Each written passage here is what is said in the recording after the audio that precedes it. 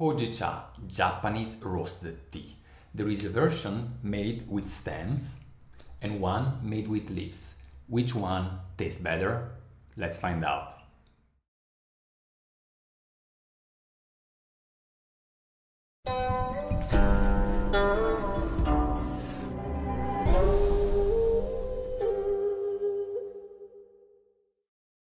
Hi guys, this is Gabriele from nannuoshan, where we share the pleasure of drinking and discovering genuine farm tea.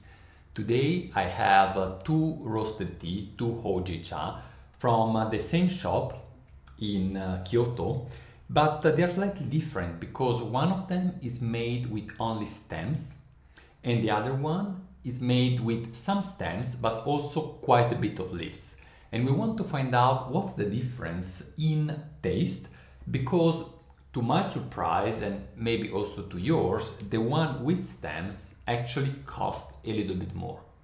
Not much more than the other one, about 10-15% more, but still you would expect that the tea made only with stems is actually cheaper.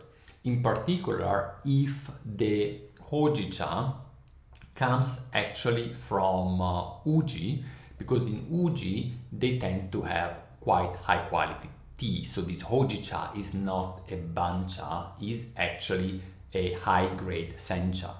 And with the high grade sencha, they use the leaves instead of doing a high grade sencha just to do a Hojicha.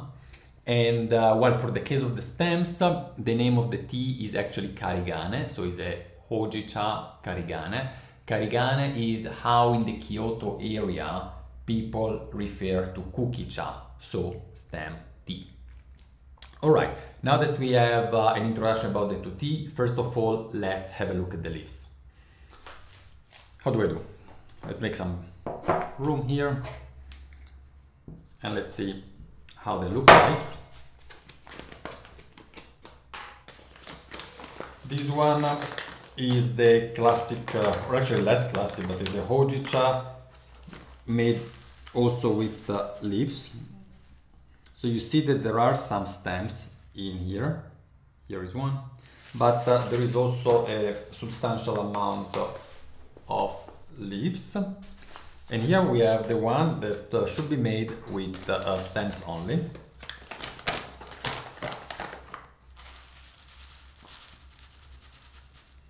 Yeah, well, you can tell there is way more stems in here.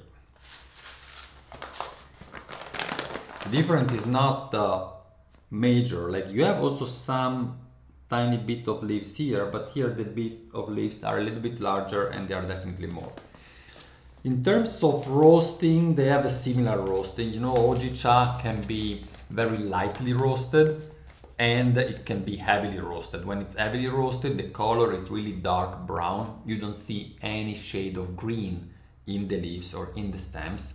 While here you definitely still can see a little bit of greenish in it. This one seems a tiny bit darker actually, but I think is because of the leaves, because the leaves, roasted leaves, get faster a darker color. All right, so I will weight now 4 grams of each, put it in this tea taster mug, 100 milliliters, and then we start with the taste. I ended up using actually only 3 grams of leaves because by looking at the quantity I just thought it's more appropriate. Alright, 1. I have a timer of my kettle, quite convenient.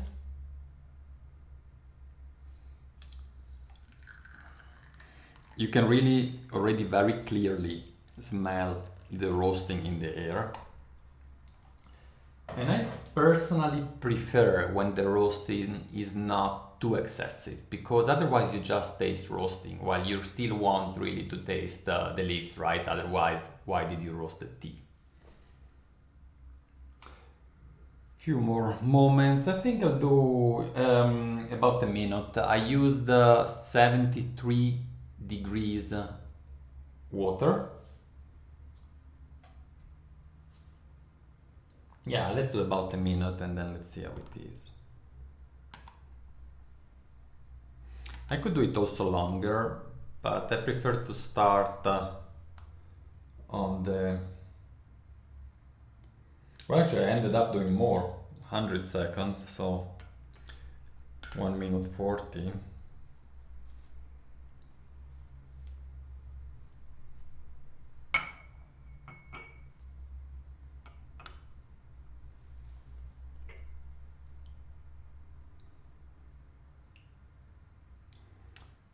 One.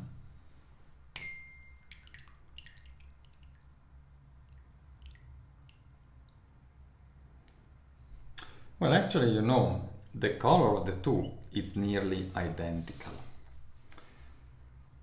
Actually, on this side maybe a tiny bit darker, but you know, it's so minor that it's very difficult to say.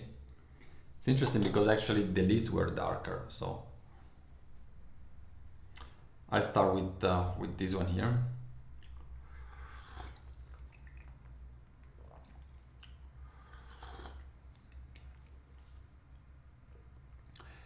It's starting getting colder these days, and that's just the perfect tea.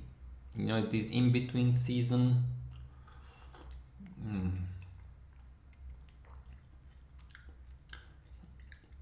It's buttery.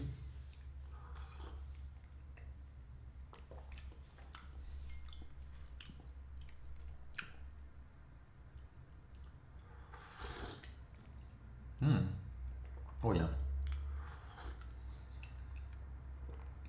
I wasn't expecting such a big difference actually. I'm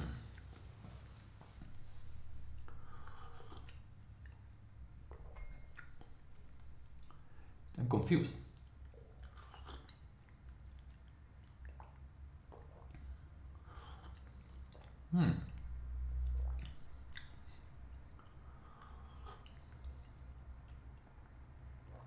So the tea with the stems is just thicker.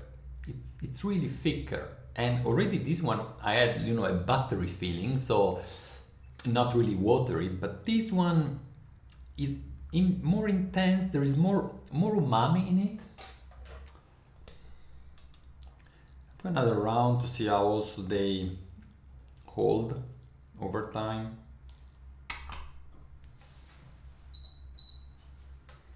Starting the timer, because I keep on forgetting, especially when I am in front of the camera. So yeah, let's.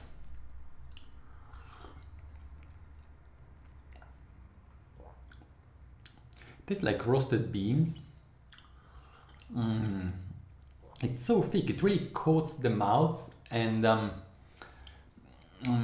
stays there. It's like even when you swallow the tea, you still feel your mouth and in particular the tip of your tongue coated.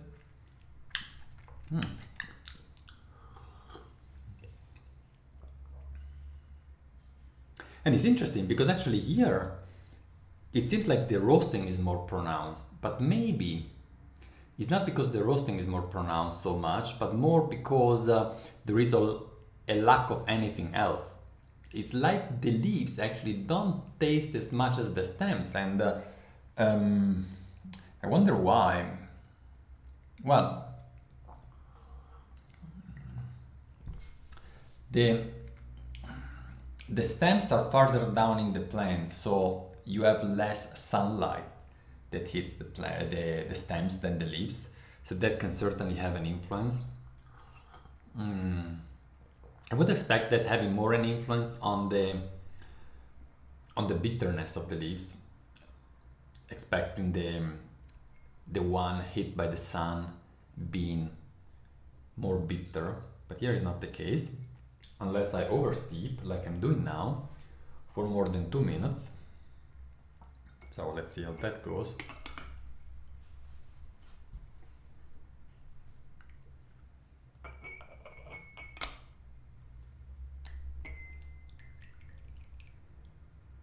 It's 70 degrees, but it's also 2.5 minutes.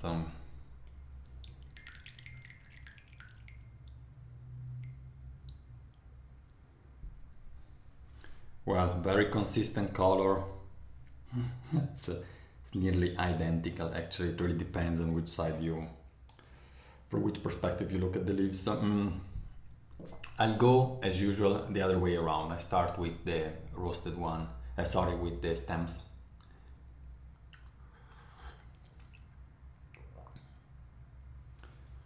It changed it quite a bit.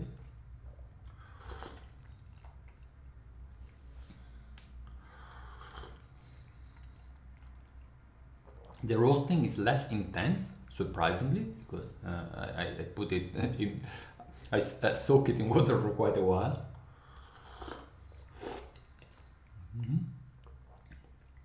And it's still very intense, but the roasting is lighter. Yeah, and these, like between the two, I would have no doubt to go for the stem one. No doubt. It's just 10-15% more expensive, so nearly nothing actually. And it just gives me an overall more satisfactory feeling. It's more complex, it's more complete. It has this thickness in your mouth that you almost feel like you want to chew on it.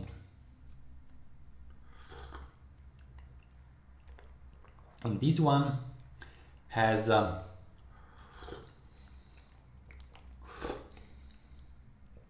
algae taste. There is a little bit of algae.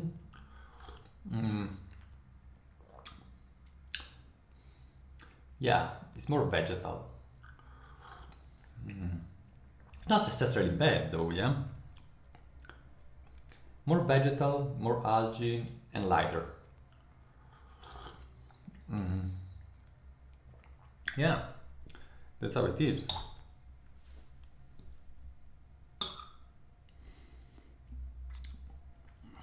Yeah, I was looking at the leaves, which one were darker. Yeah, the leaves are a little bit darker, but yeah, all in all, I think I don't need to taste it any further. That's how it is. It's the first time I do a side-by-side comparison actually of two Hojicha that in roastiness are very close to each other, but one has more abundance of stems, the other one is more abundance of leaves.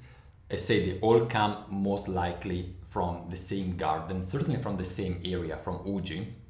And Uji is a small, it's a small production area, although it's famous just southeast of Kyoto. And if in the future we will source Hojicha from these suppliers, I think I'll definitely go for the stem variation. That's for sure. But I didn't do that now. This time I was just visiting there and I just bought a big 200-gram bag for me on one, and on the other I have here half a kilo. Let's see how long he will take to drink it. There are a lot of cold days just ahead of me, so this will help. Alright guys, I hope you have enjoyed this comparison. If you have also more... What was that? If you have more experience with this side of comparison, maybe it's the kettle popping, then please comment, add some comments below so that we all know more about the different type of Hojicha, or maybe you have some other types of comparison where you have also tasted the greener one, like this type, less roasted, or the more roasted. Don't know what is this popping. And you can tell me which one do you like the best. Alright, I'll see you next week, most probably, with another video. And till then, stay tuned and keep on drinking good tea. Bye guys.